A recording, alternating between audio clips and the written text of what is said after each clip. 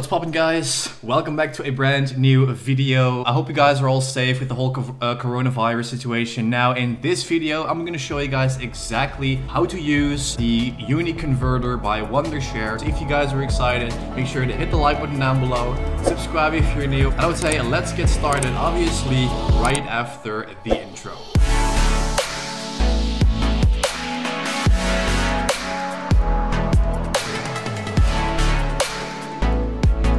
Alright guys, so when you picked up this program through the link down below and you installed it, this is basically what you will see when you boot it up. So let's first talk about what it can actually do. So as you can see right here, it says convert, meaning that obviously we can convert files into different formats, whether that's a video or audio. We also have a download button, which you can obviously paste in a link from a YouTube video so you can download it straight to your computer. We also have a burn feature, so you can burn actual MP3 files and video files onto a DVD or a CD. That's also possible. We also have a transfer button, which basically means that you can drop files in here and you can just select another drive and you can just place them in real simple right there. And we also have a toolbox, which is an image converter. We have a GIF Maker. We have a screen recorder as well. We have the fixed media metadata. We have a video compressor, cast to TV, a CD ripper, a CD burner, and a VR converter. So this program is not only for converting videos,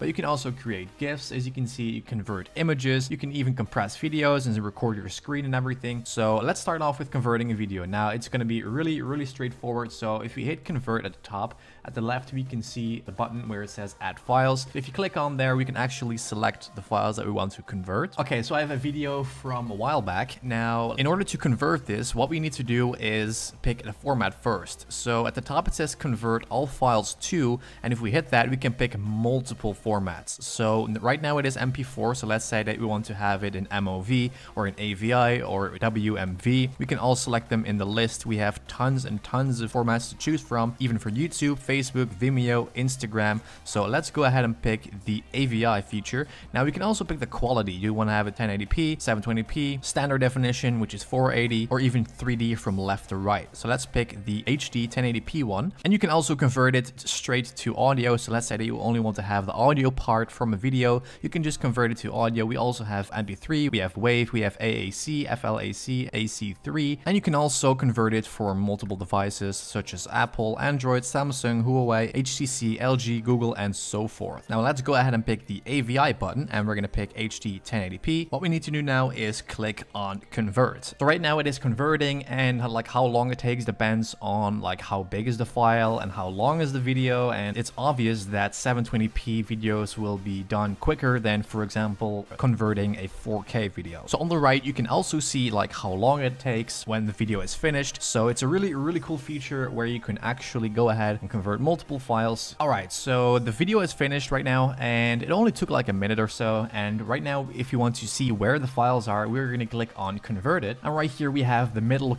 button which says open file location, and as you can see, it will actually straight take us to the window where we will see our converted file, and of course it is .avi instead of MP4. So let's move on to the next feature, which is obviously the download button. Now this doesn't actually need any explanation, because the only thing you need to do is go to YouTube. You want to copy and paste the URL by pressing Ctrl+C or right click and hit copy, and then go back to the program, and then you just basically want to paste the URL, and then it will pop up in the menu. And obviously you can also choose what kind of format the video is going to be, the audio is going to be. You can even download the thumbnail of that video if you want to. So let's say that we want to have MP4, obviously 1080p. We want to have MP3, the highest quality possible. Let's say that we're going to also grab the thumbnail for a second. It's going to be a JPEG file. All right, now we can hit download. Now what's cool is you will have a separate finished button for every menu, so not everything will be thrown into one folder and it's going to be all over the place. So it's a really cool feature that right now,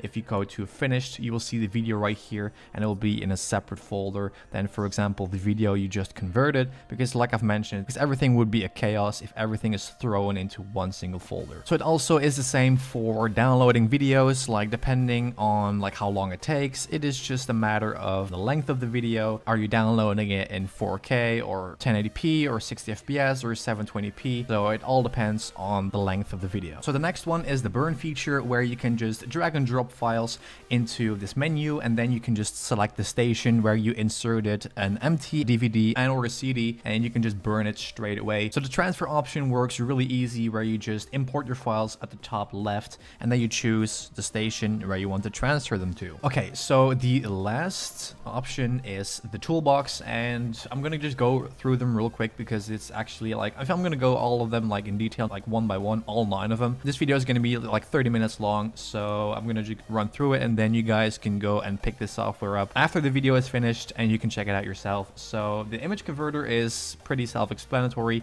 You click on it, you will actually be able to drop images in here, choose your format. For example, you have a JPEG file and you want to convert it to a PNG, you just drop it in there and then you hit convert. Now the GIF Maker is also very cool. So let's say that you want to place a GIF on your Instagram story or on your community post, for example. You can just drag on the files. So I have this one right here, and what you can do is you create a GIF out of it. So right here you can also pick the start time. So let's say that you want to have it start right here. You can also choose the end position. So let's say that we're going to use it that way. You can also choose the output size and the frame rate. I would put the frame rate to 30 because it's not really necessary to have a really smooth GIF, because GIFs are mostly like a few pictures played really quick. So having 60 frames per second is not really making sense. And then you can just create GIF. Right here it says making GIF, and obviously this counter will go up depending on how long your GIF is. The shorter or the longer it will take. So the next one is a screen recorder. It's a really handy one. If you click on here, we will actually come to this browser. You can choose the zone. So let's say that we want to have full screen. You can also just drag it in the corner,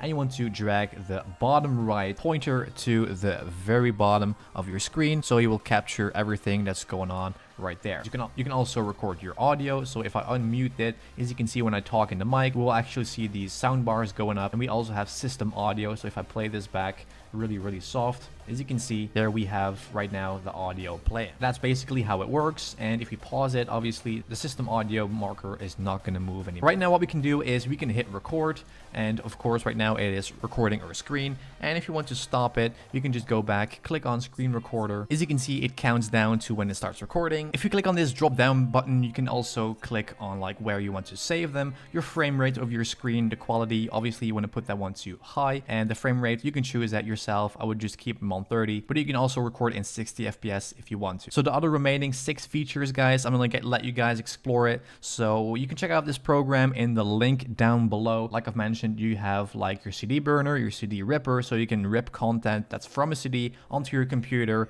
and so forth. So this is basically the Uniconverter, guys. It's not only like a converter, it has multiple features, from downloading videos to transfer files to different locations, as well as burning content off and on CDs and DVDs. The options are endless, guys. So guys, that's it for this video. Thanks a lot for Wondershare for sponsoring this video. I'll catch you guys in a brand new video, obviously on Monday. Thanks a lot for the continued support, and I will see you guys next week.